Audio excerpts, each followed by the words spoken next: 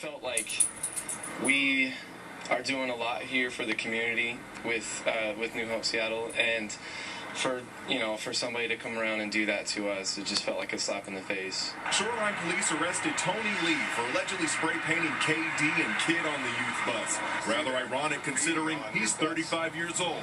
We originally bought the bus for church purposes, and haven't been able to use it as much as we expected to, and for it to be vandalized like that was hurtful for us. Investigators say Lee has been on a vandalism spree for 3 years, repeatedly tagging K and KIDD on homes, city property, and businesses, including the auto parts store where they say they nearly caught him in the act. Police caught up with Lee and arrested him here at Action Auto Parts. They say that they found light blue paint on his vest, gloves, and jacket, the same color they say used to write K on the building.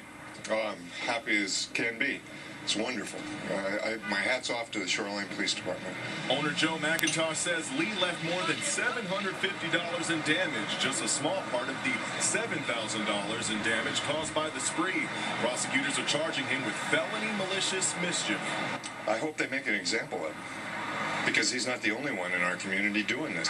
In Shoreline, I'm Shamari Stone, Como 4 News.